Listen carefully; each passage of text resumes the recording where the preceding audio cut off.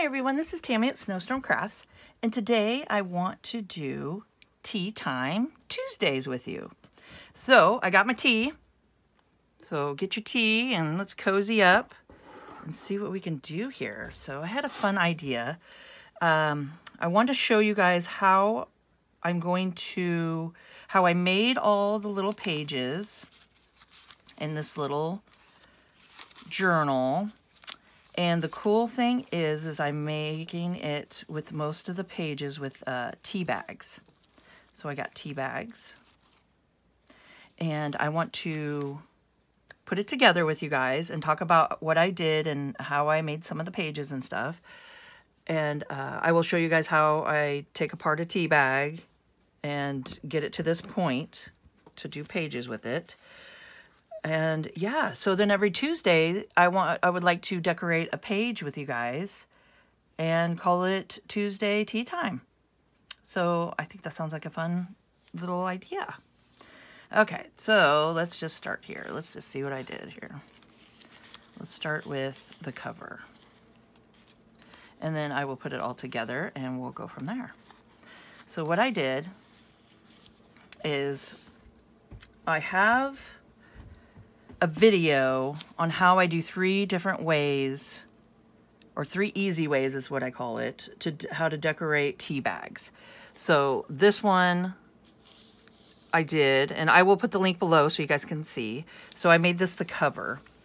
And what I did here for the outside cover is took some tea-dyed fabric that I did. Actually, I think this might be coffee. This is coffee dyed. So I did some coffee dyed fabric in different pieces. So I got some burlap, some painter's cloth, and then some of this, which is, I'm not quite sure what exactly this is. Linen? It's kind of maybe like a linen, we'll call it. So I went ahead and coffee dyed that, and then these are all sewn together on here. So I sewed them together, and then I sewed them to a piece of the marble coffee paper that I make. And I can link that below to show you guys if you want to come check it out. If you haven't seen that one yet, it's how I make marble looking coffee paper. And it's pretty fun and easy. So I went ahead and did some stitching around and put it together. So I made that the cover. Okay. So there's the cover. And then, I'm not sure how I want to put these together, but I'll talk about them as I do it. So I went ahead and I have a piece of pattern paper. So it's like the pattern paper that you can get for the directions and stuff, instructions on it. And I took some coffee dyed napkins, which I will be making a video soon to show you guys how to do those. I'll be posting that in a couple days, or yeah, probably a couple days or so. So look for that one. And it's how I coffee dye napkins, or it's actually paper towels.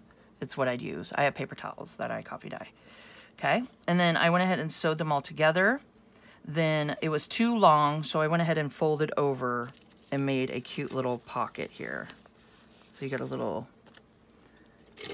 just a fun little pocket that we can make to put something in. Okay. So there's that. All right. And then a tea bag. Okay. So I got a tea bag. And I figured throughout I'm going to have 4 tea bags sporadically. Okay. And so maybe we'll put a couple here. It's just going to be a cute little journal. Just something to play in. And then this is the top of the tea, the little toppers of the tea bags. And I went ahead and just sewed them together like that. And they're all dyed with the tea, but some were seeped with darker tea and longer, and you could see the different colors, so I thought that was fun. So I went ahead and zigzagged those around. And I have that one stuck, but went ahead and did a little sewing around. There we go. And then left some long little frays of thread, which I thought was fun.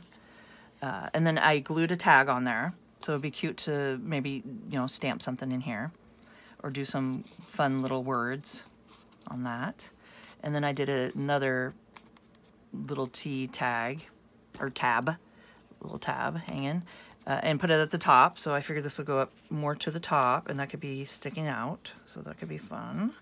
Okay, so we got that. And then we'll add another couple tea bags. And then I took a book page that I coffee dyed, and I did the marble coffee dye. And I just thought it'd just be fun to incorporate some coffee in here too, because I think it's pretty. And yeah, so I went ahead and did that with the book page, and then folded it over to make a little pocket here. So that can go like that. And then there we go. So we got ourselves a little book. And what I want to do is I like to take them and I'm going to go ahead and just fold them all in half real quick.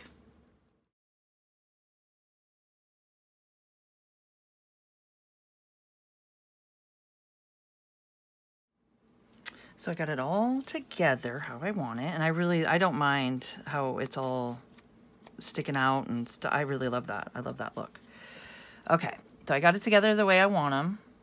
And also, I wanted to show you guys, because I was thinking about putting this one in there, but I don't know. I think I might want to do a separate video for you guys. So I made this, and I thought it was really cute.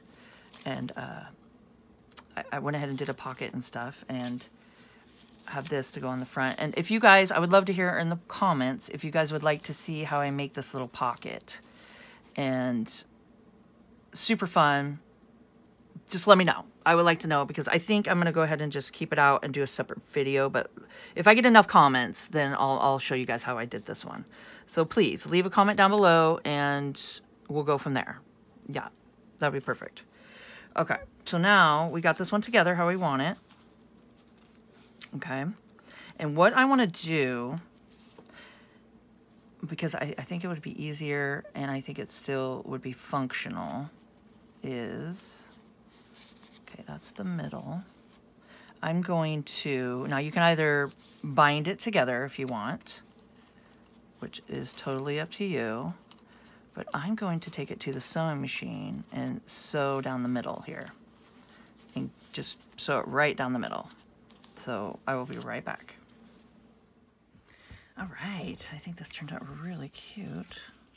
So I just went ahead and just did some sewing right down the middle here. And then just, if it's thicker, if you did it thicker than this, just make sure to go slow. Don't do it too fast, you know. And, yeah, you should be able to get right through it. Okay. So let's see. And I just use like a universal needle. It's nothing special. Just a regular universal needle. But there's also jean needles out there that you can do, and for thicker items that if you're using. Or, you know, sewing different things. But, yeah. And I'm going to keep these dangles on here to put fun things on them later as we go through. Okay. So, I mean, look at this. This is so much fun. I was doing it backwards, but I'm just pressing down the pages. And there we go. We got ourselves a cute little... tea time journal. Yeah. So look for Tuesday tea time, and I'll just keep adding some fun little things to each, you know, each page and pocket that we have in here, and see what we can do. And just see how to decorate this little guy. So I think that's super fun. Yeah. Okay. So now I want to show you guys real quick on how I take apart the tea bags. Okay, so after I steep them and, you know, have them just soak and get the water as dark as I want to use to dye with, I let them dry. I just set them out and just let them dry. And then once they're dry, you can take the tea and get it down towards the bottom here. Okay. And what I do is I'm going to go ahead and just, the string will go and everything. I cut it all off when I'm using them as like book pages or journal pages. So, and then I keep these for sure. Keep this with the string on it because, you know, the string's great to use too in projects. Okay, and so you have the top open. And then I just dump it out. Like that. And make sure, if you have plants or garden or, you know, even pour it out in your grass and stuff, but the antioxidants in the tea bags are great for plants. So if you take it and sprinkle it in your plants or in your garden, and then, you know, just do some watering, and it gets down in there and it's really good for it. So I like to keep it and get a bunch, you know, collect it up and then sprinkle it around. I have tons of house plants and stuff too, plus a garden outside. So yeah, and I got a huge rose bush that loves it. It's one of those big climbing rose bushes, and it goes nuts. It's like as tall as a house right now, I swear. It is. It's huge. And everything grows so good here in Oregon. I mean, moving from Alaska to Oregon, I'm like, wow, what a difference. I mean, it's just, it's so hard to grow stuff up in Alaska. It's just so cold and stuff. And then the wind whips through. And yeah, so yeah, it's great. The point is this stuff is great to use in your garden and stuff. Okay, so keep that in mind. And also, well, and a fun other thing I did the other day with it is some decoupage with a napkin and stuff, and then I sprinkled the tea just on top.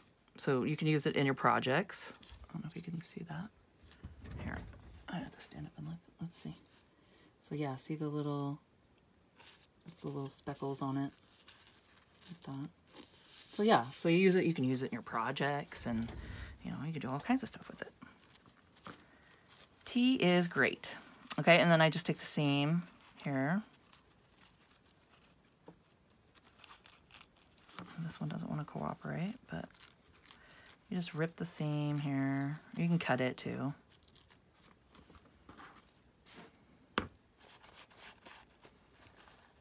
And then, there we go. There we go. So depending on your tea bag, they're all different. Some will have a seam in the middle. Even the square little bags, you know, the ones that are square, I just do the same thing and cut the top off and open it up. And yeah, these are great to do all kinds of stuff on them. You can, you know, you can watercolor on them. You can do acrylics on them. You can sketch on them with pen and use them as, you know, little papers in your journals, like little fun things. And you can use them as decoupage, which is great. I've done many, many things with that. And yeah, so tea bags are very, very universal. So make sure to keep your tea bags because they're great. Okay, so I think that's it for today because I just wanted to show you guys how to put this together. It was just going to be a short, sweet video. And make sure to look for Tuesday tea time. And we'll have a cup of tea and put some pretty little, fun little things to decorate. We'll do each little page, probably both sides or something. I don't know. We'll just see. I'll come up with fun things during the week and see what we can add and do some mini little mini journaling. I think that would be fun. And I'd love to hear in the comments what you guys think of this idea. And yeah, if I get enough comments, I'd definitely continue it. But I just thought it would be a fun little idea to do Tuesday tea time. And yeah, so thank you guys for watching. And make sure to hit the like button. It helps me out so much. And if you could, please subscribe to my channel.